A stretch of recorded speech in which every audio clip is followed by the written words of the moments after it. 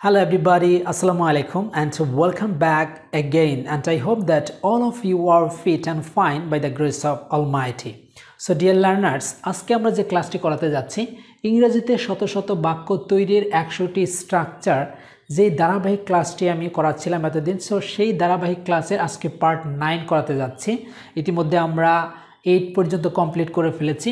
So এই স্ট্রাকচারগুলো শিখলে আপনি কি করতে পারবেন, অনায়াসেই শত শত বাক্য আপনি কিন্তু নিজেই তৈরি করতে পারবেন। অর্থাৎ আমরা যখন ইংরেজিতে কথা বলতে যাই তখন দেখবেন আমরা আটকে যাই।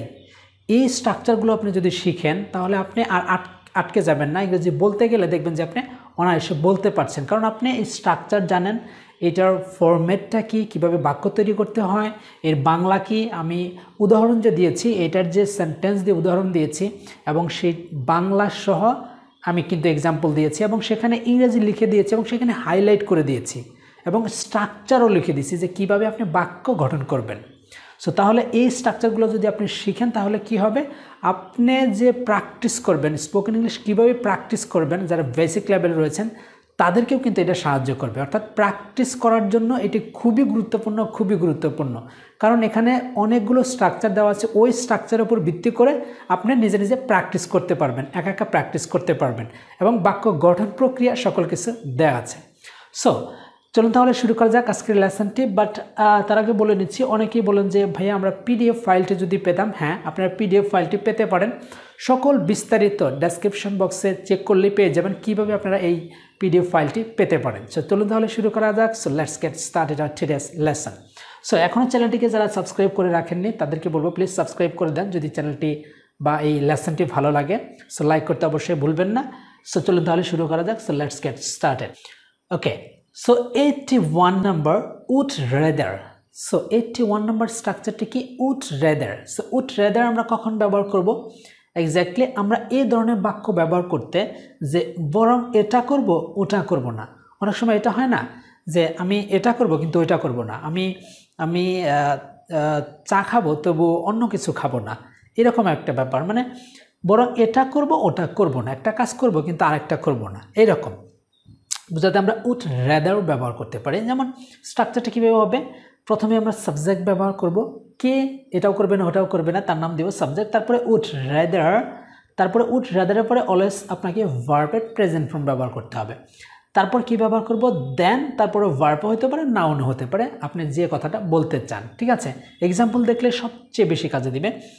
আমি বরং মারা যাব তবু ভিক্ষা করব না। আমি বরং মারা যাব তবু ভিক্ষা করব না। তাহলে আমি, কে মারা যাবে, আমি। তাহলে আই উড রেদার, কোন জিনিসটা আপনি করবেন না সেটা দিবেন পরে। ঠিক আছে, সো যেমন আই উড রেদার ডাই, যেমন আমি বরং মারা যাব। সো মারা যাব তাও ওইটা করবো না, যে জিনিসটা করবো না সেটা পরে দিবেন সবসময়। তাহলে I would rather die then back, আমি বরং মারা যাব কিন্তু ভিক্ষা করব না বা মানুষের কাছে হাত বাড়াবো না। সো অ্যানাদার ওয়ান ইজ সে বরং কাজ করবে কিন্তু যাবে না, সে বরং কাজ করবে কিন্তু যাবে না। অনেক সময় হয় না, কোথাও যেতে বললে তখন আমরা বলতে পারি he would rather work, he would rather work, সে বরং কাজ করবে দেন গো, তবুও যাবে না, সে বরং কাজ করবে কিন্তু যাবে না। ঠিক আছে, সেনাদার এক্সাম্পল যদি বলি, আমি বরং মারা যাব তবু ভুলে যাব না। অনেক সময় বলে থাকি আমি বরং মারা যাব তবু ভুলে যাব না। সো অনেক সময় আমরা বলে থাকি কাউকে, so I would rather die then forget. So ভুলে যাওয়া ইংরেজি কি, ফরগেট। তাহলে যে জিনিসটা আমরা করব না সেটা পরে দিব। ঠিক আছে, যেমন আই উড রেদার ডাই, আমি মারা যাব, দেন ফরগেট মানে তবু ভুলে যাব না।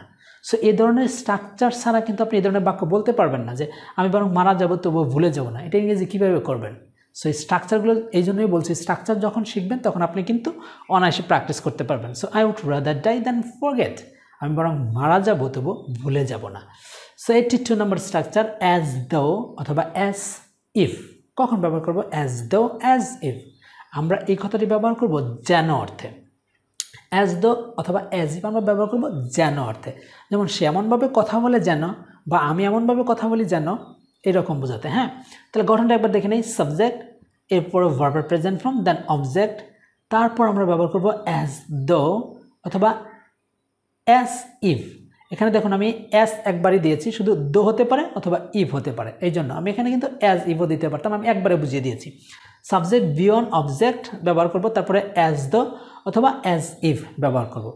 তারপরের ঘটনাটা কি, সাবজেক্ট, এখানে যে সাবজেক্টটা থাকবে ঠিক ওই সাবজেক্টে হবে। তারপর এখানে যে কাজটা আমরা করতে চাই না বা যে কাজটা হতে চায় না বা এটা রিলেটেড সেটা ভার্বের টু ফর্ম দিব, মানে পাস্ট ফর্ম দিব, তারপর অবজেক্ট কথাটি ব্যবহার করব। সো এক্সাম্পলটি দেখি এবার।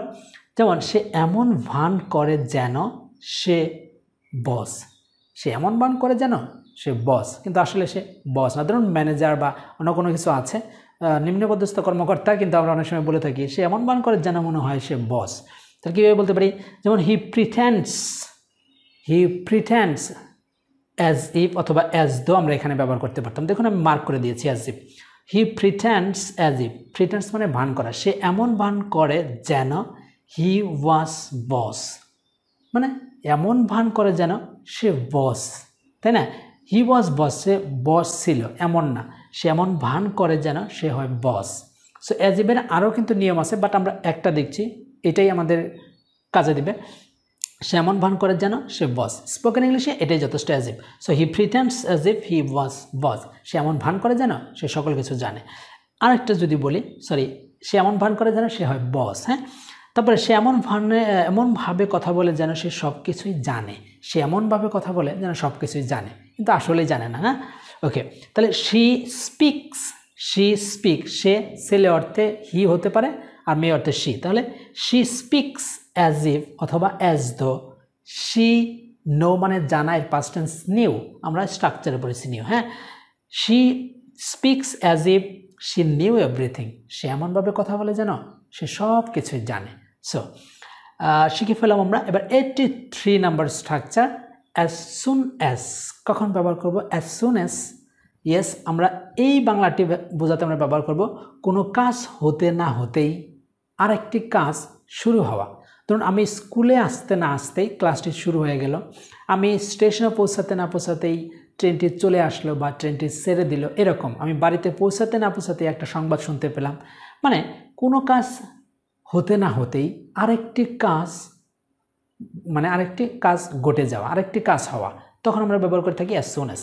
যেমন প্রথমেই আমরা ব্যবহার করব অ্যাজ সুন অ্যাজ, তারপর সাবজেক্ট বি1 হতে পারে, বি2 হতে পারে, অ্যাজ ইউ উইশ।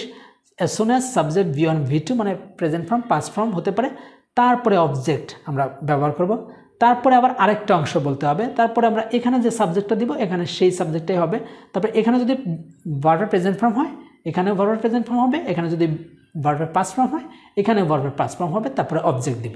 এক্সাম্পল দেখাচ্ছি আমি পৌঁছাতে না পৌঁছাতে তারা আসে। সো আমি এক্সাম্পলের প্রতি বেশি গুরুত্ব দিচ্ছি, কেন? কারণ যে যত বেশি প্র্যাকটিস করবে, এক্সাম্পল করবে, তত বেশি এটা অনায়াসে আপনার মাথার ভিতরে ঢুকে যাবে, এটা মুখস্থ করার কিছু নেই। ওকে, আমি পৌঁছাতে না পৌঁছাতেই তারা আসে। এখন তাহলে প্রথমে কি দিয়েছি, অ্যাজ সুন অ্যাজ, তাহলে দেই অ্যাজ সুন অ্যাজ কে, আমি, তাহলে আই দিব। As soon as I reach, আমি পৌঁছাতে না পৌঁছাতেই দে কাম, তারা চলে আসে, আমি পৌঁছাতে না পৌঁছাতেই তারা চলে আসে। এখন যদি এটা বলতাম as soon as I reached, I reached, আমি তাও বাংলা এটাই হতো, আমি পৌঁছাতে না পৌঁছাতেই, তখন দে কেম হবে, ঠিক আছে, দে কেম, এটা হতে পারে। সো এখানে একটা বিষয় মনে রাখবেন, যেখানে আমি আই দিয়েছি এখানে আবার দে দিয়েছি, সাবজেক্ট ভিন্ন, হ্যাঁ আপনি ভিন্নও দিতে পারেন আবার সেমও দিতে পারেন, সেটা কথার উপর মিল রেখে দেবেন। সো এখানে যে সাবজেক্টটা দিয়েছেন এটাই যে এখানে দিতে হবে এমনটা না, আপনি মিলও রাখতে পারেন আবার ভিন্ন হতে পারে, যেমন আমি ভিন্ন দিয়ে এক্সাম্পল দিয়েছি। So as soon as I reach দে কেম, আমি পৌঁছাতে না পৌঁছাতেই তারা চলে আসে। এবার যদি আমাদের এক্সাম্পল বলি, আমরা স্টেশনে পৌঁছাতে না পৌঁছাতে ট্রেনটি আসলো, মানে আমি স্টেশনে পৌঁছাতে না পৌঁছাতেই ট্রেনটি চলে আসলো, তাহলে কীভাবে বলতে পারি, অ্যাজ সুন অ্যাজ উই, আমি হইলে আই দিব, আমরা যেহেতু বলছি we, as soon as we reached, দেখুন এবার ইডি দিয়ে দিয়েছি, হ্যাঁ, as soon as we reached the station, আমরা স্টেশনে পৌঁছাতে না পৌঁছাতেই দ্য ট্রেন কেম, ট্রেনটি চলে আসলো বা চলে এসেছিল। তাহলে এখানে যদি V2 দেন এখানেও V2 দিতে হবে, এখানে V1 দিলে মানে প্রেজেন্ট ফর্ম দিলে এখানেও প্রেজেন্ট ফর্ম দিতে হবে, এটাই আর কিছু না, মিনিং একই থাকবে। সো অ্যানাদার এক্সাম্পল, আমি বাইরে যেতে না যেতেই বৃষ্টি শুরু হয় বা হলো, আমরা অনেক সময় বলি না আমি বাইরে যেতে না যেতেই বৃষ্টি শুরু হয় বা বৃষ্টি শুরু হলো, বলি না অনেক সময়, এক্স্যাক্টলি আমি বাইরে যেতে না যেতেই বৃষ্টি শুরু হয় বা শুরু হলো, ঠিক আছে। সো এটা মূলত হলো দিলে ভালো হতো, যে আমি বাইরে যেতে না যেতেই বৃষ্টি শুরু হলো, তাই না, হয় দিচ্ছি, ওকে একই কথা। As soon as I went outside, আমি বাইরে যেতে না যেতেই, ওয়েন্ট আউটসাইড ভুলেও আবার ওয়েন্টের পরে টু দিবেন না, হ্যাঁ, এই আউটসাইডের আগে টু হয় না। তাহলে as soon as I went outside, আমি বাইরে যেতে না যেতেই, it started raining. So it started raining, আমি বাইরে যেতে না যেতে বৃষ্টি শুরু হয়। যখন সাবজেক্ট কোনো কিছু খুঁজে না পাবেন তখন ইট দিয়ে দেবেন, যেমন ইট স্টার্টেড রেইনিং, তখন ইট মানে বৃষ্টিকে বোঝাচ্ছি। ইট স্টার্টেড রেইনিং, বৃষ্টি শুরু হয়ে যায়। এখানে যেহেতু ওয়েন্ট ছিল এই জন্য এখানে স্টার্টেড হয়েছে, ঠিক আছে, বৃষ্টি শুরু হয় বা হলো একই কথা। Number 84, and that is providing or provided, এই দুইটা কথা, প্রোভাইডিং অর প্রোভাইডেড, ব্র্যাকেটে দ্যাট দিয়েছি, অনেক সময় দ্যাটও হতে পারে, যে প্রোভাইডিং দ্যাট অথবা প্রোভাইডেড দ্যাট। এখন কথা হচ্ছে এটা কোন বাংলা বোঝাতে আমরা ব্যবহার করব। যেমন এই শর্তে বা যদি, মানে এই শর্তে বা যদি অর্থ প্রকাশ করতে আমরা এটা ব্যবহার করে থাকি। যেমন বলি না, এই শর্তে আমি এই কাজটা করতে পারি, বা তুমি যদি এই কাজটা করো যদি, তাহলে আমরা এই কাজটা করব, বা তোমাকে এই জিনিসটা দিব। মোটামুটি শর্তমূলক বাক্যের মতো। অর্থাৎ প্রোভাইডিং বা প্রোভাইডেড কথাটা হবে এই শর্তে, এই মর্মে, অথবা যদি অর্থ প্রকাশ করতে, যে তুমি যদি এটা করো তাহলে এটা হবে, এরকম ব্যাপার আর কি, ঠিক আছে, ইফ কন্ডিশনের মতো। তাহলে কি প্রথমে আমরা ব্যবহার করব সাবজেক্ট, তারপরে ক্যান, উইল, তারপরে ভার্বের present form. Subject can, will, আমি এটা স্পেসিফিক্যালি দিয়ে দিয়েছি, সাবজেক্ট ক্যান অথবা উইল, তারপরে ভার্বের প্রেজেন্ট ফর্ম, দেন অবজেক্ট। তারপর আমরা ব্যবহার করব প্রোভাইডিং বা প্রোভাইডেড দ্যাট, বা যদি প্রোভাইডেড এর পরে দ্যাট যদি দেন দিলেও চলবে, না দিলেও চলবে, প্রোভাইডেড, তারপরে সাবজেক্ট ভিওন অবজেক্ট, ঠিক আছে। তাহলে আবার বলি, সাবজেক্ট ক্যান বা উইল, আর অনেক কিছু হতে পারে, আমরা একটা দিয়ে শিখবো ক্যান উইল, তারপরে ক্যান উইলের পরে ভার্বের প্রেজেন্ট ফর্ম, দেন অবজেক্ট, তারপরে আমরা ব্যবহার করব প্রোভাইডিং বা প্রোভাইডেড। তারপরে আবার এখানে যে সাবজেক্টটা দিব সেই সাবজেক্টও হতে পারে, ভিন্ন সাবজেক্টও হতে পারে, তারপরে ভিওন, তারপরে অবজেক্ট, ঠিক আছে। ওকে, দেখি এক্সাম্পল। আবহাওয়া ভালো থাকলে প্লেনটি সময় মতো টেক অফ করবে, মানে আবহাওয়া যদি ভালো থাকে, এই যে যদি অর্থে, আবহাওয়া ভালো থাকলে প্লেনটি সময় মতো টেক অফ করবে। আবহাওয়া যদি ভালো থাকে, যদি, যদি কথাটা উজ্জ্বল আছে কিন্তু তাও বোঝাচ্ছে যদি। সো আবহাওয়া ভালো থাকলে প্লেনটি সময় মতো টেক অফ করবে। সো মানে একটা শর্ত, এই শর্তে, এই মর্মে, তাই না। যেমন the plane will take off, এই যে দ্য প্লেন সাবজেক্ট, তারপরে উইল, তারপরে টেক মানে প্রেজেন্ট ফর্ম, তাহলে the plane will take off provided, এই শর্তে আবার দ্যাট দিলেও চলতো, provided the weather is good. যদি আবহাওয়া ভালো হয় তাহলে ট্রেনটি কী করবে, সময় মতো টেক অফ করবে, ঠিক আছে। তাহলে এইটাই বোঝাচ্ছে, যদি আবহাওয়া ভালো হয় তাহলে সময় মতো ট্রেনটি টেক অফ করবে, মানে উড্ডয়ন করবে বা উড়ে যাবে, এটাই। The plane will take off providing the weather is good, আবহাওয়া ভালো হলে প্লেনটি উড়ে যাবে, টেক অফ করবে। ওকে, অ্যানাদার এক্সাম্পল, আমি যাব যদি অন্যরা বা অন্যেরা যায়, একটা শর্ত দিলাম যদি, তাই না, যদি দিয়েছি। আমি যাব যদি অন্যেরা যায়, আমি যাব যদি অন্যেরা আসে, এরকম ব্যাপার। তাহলে কীভাবে বলতে পারি, আই উইল গো, আমি যাব, প্রোভাইডেড, এবার দ্যাট দিয়েছি, provided that, I will go provided that the others গো, আমি যাব যদি অন্যেরাও যায়, একটা শর্ত বা এই শর্তে বা এই মর্মে, তাহলে আমিও যাব, তাই না। So I will go provided that the others গো, যদি অন্যরা। মনে রাখবেন এখানে সাবজেক্ট উইল, শ্যাল উইলের একটা দিব, ভার্বের প্রেজেন্ট ফর্ম, এখানে কিন্তু আর শ্যাল উইল দেওয়া যাবে না, এখানে ভার্বের প্রেজেন্ট ফর্ম, যেমন দ্য আদার্স গো, ভার্বের present form, subject present form. ওকে, অ্যানাদার এক্সাম্পল, তিনি আসবেন যদি তিনি সুস্থ থাকেন, তিনি আসবেন যদি সুস্থ থাকেন। এখন এখানে তিনি নাও থাকতে পারে, ঠিক আছে, দুইবার সাবজেক্ট দেওয়ার দরকার নাই, তিনি আসবেন যদি সুস্থ থাকেন, আবার এমন হইতে পারে তিনি আসবেন যদি তিনি সুস্থ থাকেন, তাই না। ওকে, তাহলে বলতে পারি হি উইল কাম, সে আসবে, he will come provided that he is well enough, সে যদি ভালো থাকে, সুস্থ থাকে, তাহলে সে আসবে, ঠিক আছে। He will come provided that he is well enough, সে যদি ভালো থাকে তিনি আসবেন, যদি সুস্থ থাকেন বা ভালো থাকলে তিনি আসবেন। ওকে, 85 number, and that is till and until. So till until আমরা কখন ব্যবহার করব, টিল আনটিল আপনি ইতিমধ্যে বুঝে গিয়েছেন, টিল মানে যতক্ষণ পর্যন্ত, আর আনটিল মানে যতক্ষণ পর্যন্ত না। অর্থাৎ তোমরা এখানে অপেক্ষা করো যতক্ষণ পর্যন্ত না ট্রেন আসে, তোমরা এখানে অপেক্ষা করো যতক্ষণ পর্যন্ত না বৃষ্টি থেমে যায়, বলি না অনেক সময়, এটাই। তুমি পড়তে থাকো যতক্ষণ পর্যন্ত না তোমার পড়া মুখস্থ হয়, এই যে টিল আনটিল তখন দিয়ে ব্যবহার করতে হবে। তাহলে টিল মানে যতক্ষণ পর্যন্ত, আর আনটিল মানে যতক্ষণ পর্যন্ত না। গঠনটা একবার দেখে নেই। সাবজেক্ট ব্যবহার করব, তারপরে ভার্ব ব্যবহার করব। ভার্বের যে কোনো ফর্ম হতে পারে, আমরা সাধারণত প্রেজেন্ট ফর্ম দিয়েই করবো এটা। সাবজেক্ট, ভার্ব, তারপর অবজেক্ট, তারপরে ব্যবহার করব আমরা টিল, আনটিল। ঠিক আছে, টিল, আনটিল, তারপর সাবজেক্ট, ভার্ব, অবজেক্ট। এখানে একটি বিষয় মনে রাখতে হবে, TILL, টিলের ক্ষেত্রে ডাবল এল হয়, আনটিলের ক্ষেত্রে একটা এল হয়। এখানে ভুল আসছে, এখানে হবে কি আনটিআইএল, একটা এল হবে। ঠিক আছে, এখানে typing mistake, sorry for that. তাহলে সাবজেক্ট, ভার্ব, অবজেক্ট, টিল, তারপর হবে আনটিল। সো আনটিলের একটা এল হবে, হ্যাঁ, আনটিআইএল, তারপর সাবজেক্ট, ভিওর পরে অবজেক্ট। অর্থাৎ এখানে যে টেন্স থাকবে এখানেও সেই টেন্সই দিব আমরা। দেখি এক্সাম্পল, সে আসা পর্যন্ত তুমি এখানে অপেক্ষা করো, সে আসা পর্যন্ত তুমি এখানে অপেক্ষা করো। তাহলে বলতে পারি আমরা যে ইউ ওয়েট হিয়ার, তুমি এখানে অপেক্ষা করো, টিল, যতক্ষণ পর্যন্ত হি কামস, সে আসে। তাহলে সে আসা পর্যন্ত তুমি এখানে অপেক্ষা করো, এটার বাংলা হলো এটা, যে সে আসা পর্যন্ত তুমি এখানে অপেক্ষা করো। You wait here till he comes, সে আসা পর্যন্ত বা সে যতক্ষণ আসে ততক্ষণ তুমি এখানে অপেক্ষা করো। ঠিক আছে, সে আসা পর্যন্ত তুমি এখানে অপেক্ষা করো। তাহলে ইউ উইল অথবা you wait here till he comes. ঠিক আছে, সে আসা পর্যন্ত তুমি এখানে অপেক্ষা করো। অপেক্ষা করো যতক্ষণ পর্যন্ত না বৃষ্টি থামে। এখানে অপেক্ষা করো যতক্ষণ পর্যন্ত না বৃষ্টি থামে। তাহলে আমি বলতে পারি যে wait here until the rain stops, অপেক্ষা করো যতক্ষণ পর্যন্ত না বৃষ্টি থামে। সো এখানে আবার বলছি টিলের একটা এল হবে, এখানে কিন্তু ঠিক দেওয়া আছে, হ্যাঁ। Wait here until the rain stop, অপেক্ষা করো যতক্ষণ পর্যন্ত না বৃষ্টি থামে। দেখুন এখানে ভার্বের প্রেজেন্ট ফর্ম ওয়েট, এই জন্য এখানেও প্রেজেন্ট ফর্ম হয়েছে। ঠিক আছে, অ্যানাদার এক্সাম্পল ইজ আমরা অপেক্ষা করেছিলাম যতক্ষণ পর্যন্ত না ট্রেনটি এসেছিল।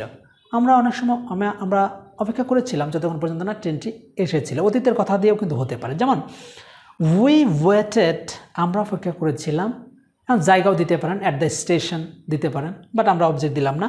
সো উই ওয়েটেড আনটিল, আমরা অপেক্ষা করেছিলাম যতক্ষণ পর্যন্ত না, তাহলে হবে আনটিল। তাহলে we weighted until the train কেম, দেখুন এখানে ওয়েটেড আছে, এই জন্য এখানে কেম হয়ে গেছে। ঠিক আছে, so we weighted until the train কেম, আমরা অপেক্ষা করেছিলাম যতক্ষণ পর্যন্ত না ট্রেনটি এসেছিল।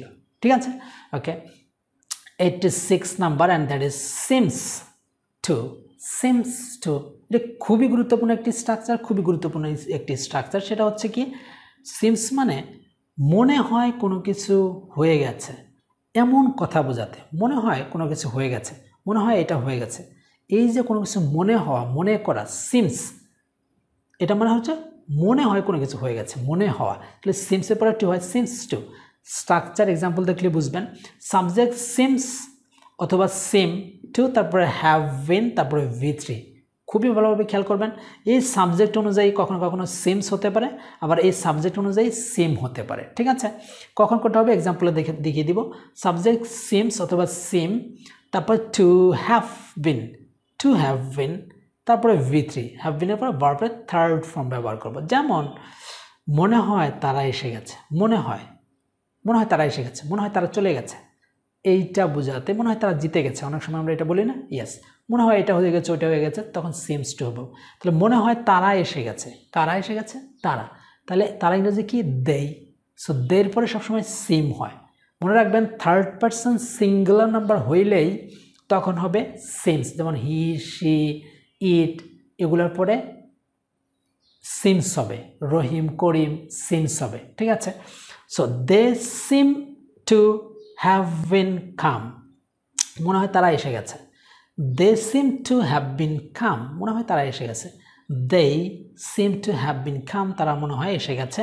মনে হয় এটি নষ্ট হয়ে গেছে, মনে হয় এটি নষ্ট হয়ে গেছে। অনেক সময় বলি না শুধু মনে হওয়া, মনে হয় এটি নষ্ট হয়ে গেছে, মনে হয় এটি নষ্ট হয়ে গেছে, আপনি মনে করছেন। তাহলে ইট সিমস, দেখুন এখানে সিমস হয়ে গেছে, কারণ কি ইট। So it seems to have been spoiled, নষ্ট হয়ে গেছে কি, স্পয়েলড, বাট হ্যাঁ স্পয়েলটি আমরা দেব, ভালো হয়। It seems to have been spoiled, মনে হয় এটি নষ্ট হয়ে গেছে। এরপরে বলবো মনে হয় বাড়িটি বিক্রি হয়ে গেছে। অনেক সময় হয় না, মনে হয় বাড়িটি বিক্রি হয়ে গেছে, সন্দেহ করে কোনো কথা বলা, তখন সিমস আমরা ব্যবহার করব। যেমন মনে হয় বাড়িটি বিক্রি হয়ে গেছে, কি, বাড়িটি। তাহলে দ্য হাউস সিমস, হাউস একটা হাউস, এই জন্য সিমস হয়েছে। যদি হাউজেস হতো তাহলে সিম হতো। তাহলে the house seems to have been sold, sell, sold. তো মনে হয় বাড়িটি বিক্রি হয়ে গেছে। The house seems to have been sold, মনে হয় বাড়িটি বিক্রি হয়ে গেছে, মনে হয় গাড়িটি কেনা হয়ে গেছে ইত্যাদি বোঝাতে। এখন আপনি অনায়াসে শত শত বাক্য বা আপনার মন খুশি বাক্য তৈরি করতে পারবেন। ওকে, 87 অ্যান্ড দ্যাট ইজ উড। খুবই গুরুত্বপূর্ণ একটি ব্যবহার। উড দিয়ে অনেক বাক্য কিন্তু অনেক স্ট্রাকচার রয়েছে, তার মধ্যে আমরা খুবই গুরুত্বপূর্ণ যে স্ট্রাকচারটি সেটা ব্যবহার করব, যে কোনো কাজ করতাম বোঝাতে। উড দিয়ে মানে কি, কোনো কাজ করতাম, অতীতের একটা ঘটনা। যেমন if plus subject V2 plus subject ব্যবহার করব, ইফ সাবজেক্ট V2 অবজেক্ট, তারপর সাবজেক্ট উড, তারপরে V1 অবজেক্ট। এই উডটাই এখানে হবে সাবজেক্ট। ইফ সাবজেক্ট V2 মানে পাস্ট ফর্ম, তারপর অবজেক্ট, তারপরে কি দিয়েছি সাবজেক্ট উড, তারপরে verb present form, then extension যদি আদার কথা থাকে দিব। যেমন এক্সাম্পল দেখলে বোঝা যাবে। তো উড মানে কোনো কাজ করতাম বোঝাতে। যেমন তুমি বললে আমি যেতাম, তুমি বললে আমি যেতাম, শর্তমূলক বাক্য। If you told me, if you told me, if subject V2, if you told me, তুমি যদি বলতে আই উড গো, তাহলে আমি যেতাম। অর্থাৎ তুমি বললে আমি যেতাম, তুমি বললে আমি যেতাম, ঠিক আছে। তাহলে ইফ ইউ টোল্ড মি, তুমি যদি বলতে তাহলে কি হতো, আই উড গো, তাহলে আমি যেতাম, তাই না। সো অ্যানাদার এক্সাম্পল ইজ, তুমি যদি কল করতে তাহলে আমি তোমাকে জানাতাম। এমন একটা বাক্য যে তুমি যদি কল করতে তাহলে আমি তোমাকে জানাতাম। এটা আমরা কিভাবে বলতে পারি, যে ইফ ইউ কলড মি, তাই না, B2, if you called me I would, আমি কিন্তু এখানে মার্ক করে দিয়েছি, আই উড ইনফর্ম ইউ, জানানো ইংরেজি কি ইনফর্ম, কাকে, তোমাকে, ইউ। তাহলে তুমি যদি বলতে বা তুমি যদি কল করতে তাহলে আমি তোমাকে জানাতাম। If you called me I would inform you. Another example is, সে আসলে আমরা খুশি হতাম, সে আসলে আমরা খুশি হতাম, একটা বাক্য। যেমন যদি এটা বলি, ইফ শি, মেয়ে অর্থে শি, ছেলে অর্থে হি। ওকে, if she came we would be happy. So উডের পরে যদি আপনি এরকম খুশি হওয়া বোঝাতে চান তাহলে উডের পরে বি মানেই হওয়া, তাহলে বি দিতে হবে, ঠিক আছে। যেমন if she came we would be happy, সে যদি আসতো তাহলে আমরা খুশি হতাম, তাই না। ওকে, 88 number and that is must.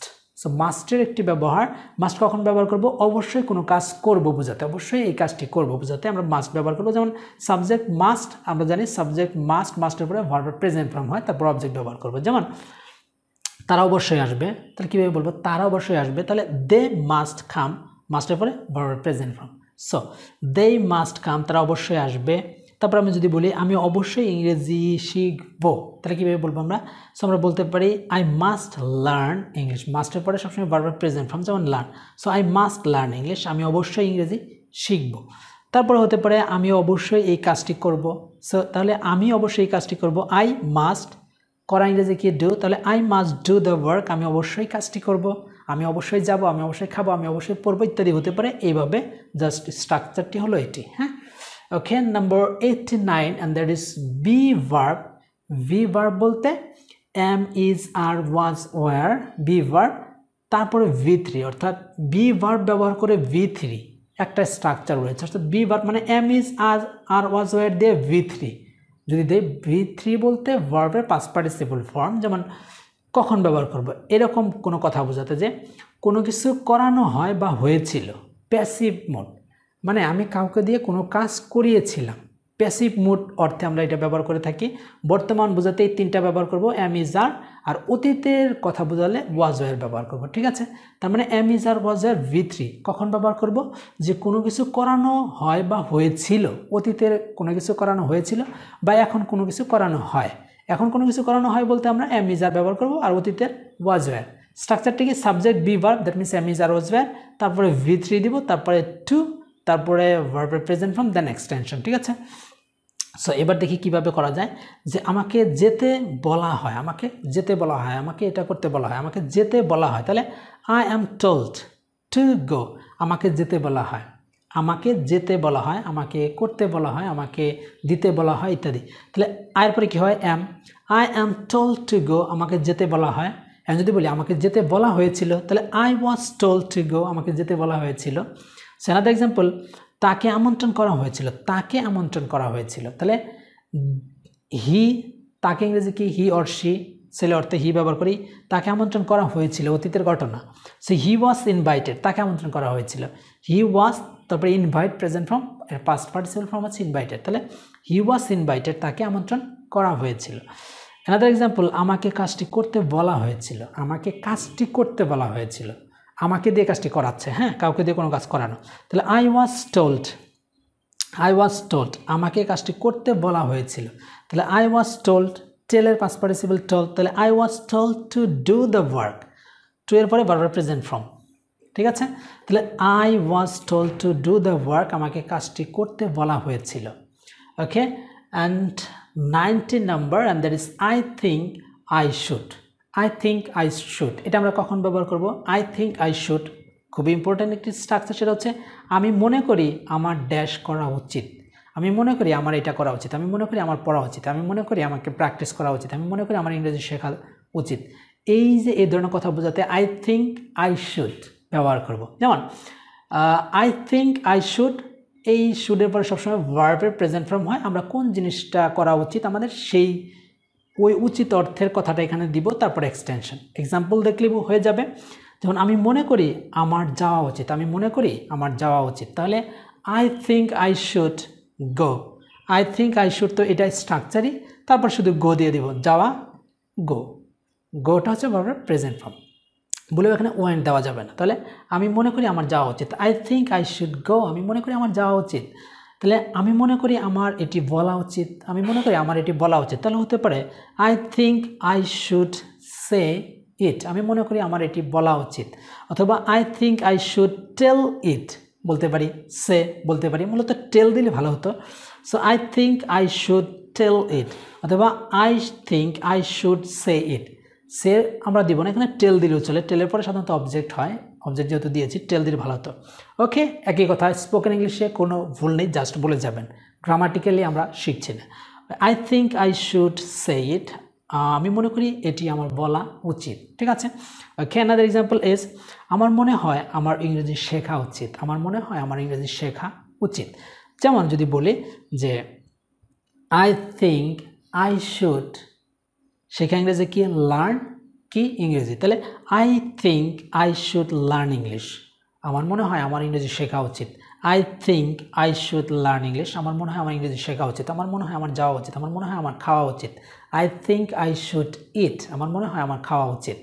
So এই ছিল 90টি অর্থাৎ 10টি স্ট্রাকচার শিখলাম আজকের ক্লাসটি, অনেক বড় হয়ে গিয়েছে। সকলকে অসংখ্য ধন্যবাদ। সো এভাবে আপনারা জাস্ট এই স্ট্রাকচারগুলো শিখবেন আর একা একা প্র্যাকটিস করবেন। প্র্যাকটিস করার ক্ষেত্রে এই স্ট্রাকচারগুলো খুবই গুরুত্বপূর্ণ ভূমিকা পালন করবে। যাদের কোনো পার্টনার নেই তাদের জন্য এই স্ট্রাকচারগুলোই পার্টনার।